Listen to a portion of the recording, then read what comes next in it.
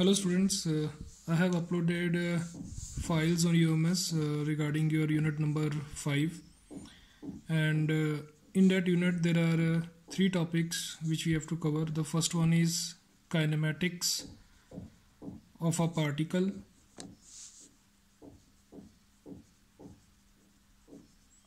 The second is kinematics of a rigid body.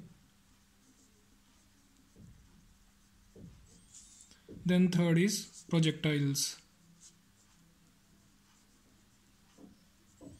So I have uploaded files. I have named those files as 6.3.20, 17.3.20, 18.3.20 and so on. So these 3 files covers the first topic, that is kinematics of particle. So I have uploaded some theory also related to kinematics of particle in this particular file, and numericals are also given in these 3 files related to the first topic, that is kinematics of particle. But after that I thought that I should share the basics of this particular topic with you through this video, so that if you have any confusion while solving these problems, that should get clear. So if we talk about kinematics of a particle, so there are 2 words in this: kinematics, particle. If you can recall, at the start of the semester we talked about kinematics. So we said it is a branch of mechanics which deals with the problems related to determination of the nature of motion of bodies, that is their displacement, velocity and acceleration, without any regard to the forces acting on them or the masses involved. That means we are not concerned about any force or the mass of the body. We are only concerned about their displacement, velocity and acceleration. So we cover this particular study under name kinematics. And next definition is for particle. What is a particle? Definition says a particle occupies no space, that is it has no size but has a definite mass concentrated at a point. So usually we consider the concept of particle in mechanics in order to solve the problems. Suppose we are dealing with the problem of aeroplane, but if we want to solve that problem, we consider that aeroplane as a point. So we assume that it occupies no space and there is no rotation of it about its own axis, so that we should be able to solve problems related to that particular object. So we consider all those objects as particle in order to solve the problems under mechanics. Now in this particular topic, kinematics of particle, there are few things to observe. We are only dealing with rectilinear motion in this topic. So what is a rectilinear motion? When the body or a particle is moving along a straight line. Motion along a straight line means it is moving along a straight line. So that particular motion will be called as rectilinear motion. So under rectilinear motion we are covering 2 topics. The first is uniform rectilinear motion.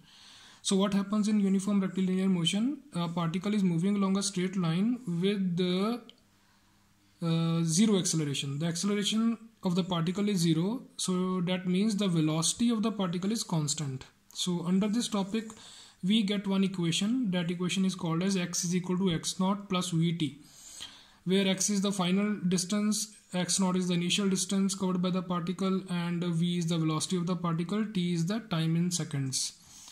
So it means if we are given some problem in which it is mentioned that the particle is moving with uniform rectilinear motion, uniform, that means we have to consider that acceleration is 0 and velocity is constant. So for that particular problem only one type of equation is applicable. So it is very important, whenever we are solving some problem, we should see that that problem relates to which topic. Fine. If uniform rectilinear motion is given, it means you have to consider only one equation to solve that problem. Similarly, the next part is uniformly accelerated rectilinear motion. In this type of motion, the acceleration of the particle is constant. So under this topic we have 3 equations. V is equal to v naught plus at, x is equal to x naught plus v naught t plus half at square. Third equation is v square minus v naught square is equal to 2a x minus x naught. So these equations are not new to you. You have already learned these equations in your previous classes. We call this as v is equal to u plus at, s is equal to ut plus half at square. This is v square minus u square is equal to 2as.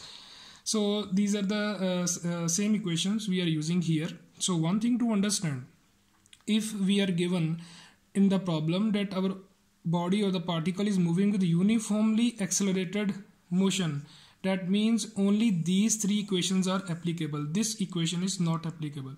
Similarly, if we are given that body is moving under uniform rectilinear motion, we have to use this only. We cannot use these equations. So while solving problems related to kinematics of a particle given in these three files, you have to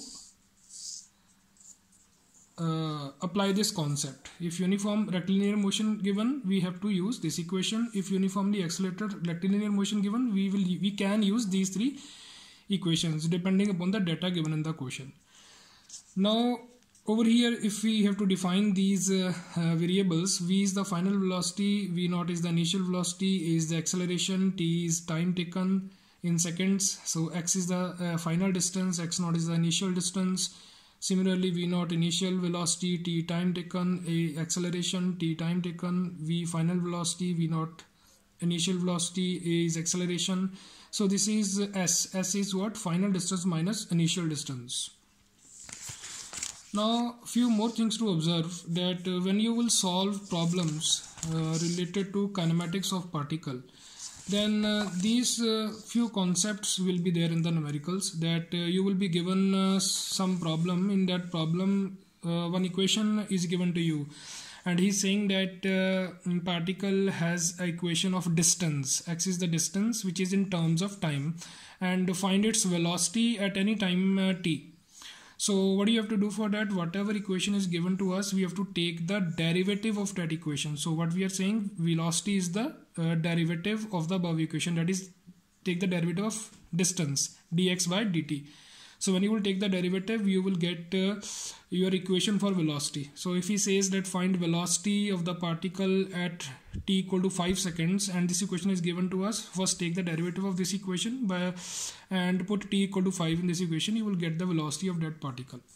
Similarly, then suppose we are asked that also find its acceleration at time t equal to 6 seconds. So whatever equation we got for velocity, take the derivative of that equation again to get the acceleration, that is a equal to dv by dt.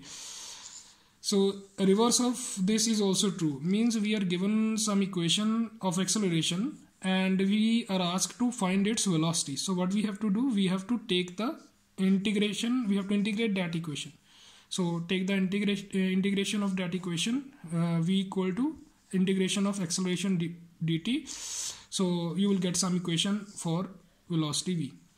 Similarly, suppose you have equation of v given and you are asked to find its distance. Then what do you need to do? You need to integrate the equation of velocity. So x is equal to integration of velocity equation, and again you will get some equation in term for x, and whatever is asked in the problem related to the distance covered at time t, you can use these equations. So this concept you should keep in your mind for the numericals which you will cover under kinematics of particles. That means you may be given some equation in terms of x in terms of t. You may be asked to find velocity, so take the derivative. You may be asked for to find the acceleration, take the derivative of dv by dt. So reverse is also true. You are given some equation of acceleration in terms of t. If you want to find v, take the integration. If you want to find x, take the integration. So only this concept you require for these three files which I have uploaded: 6.3.20, 17.3.20, 18.3.20. So try to cover all the numericals of these files. If you feel that some problem is there and you are not able to understand a particular problem, just send me your doubt on the app which we are using, and what I will do after that, I will try to upload one more video on kinematics of rigid body. Then I will similarly make one video on projectiles. So I request to you that you must solve all the problems given in the files which I am uploading. So if you have any doubt, you can ask me through the app. Thank you very much.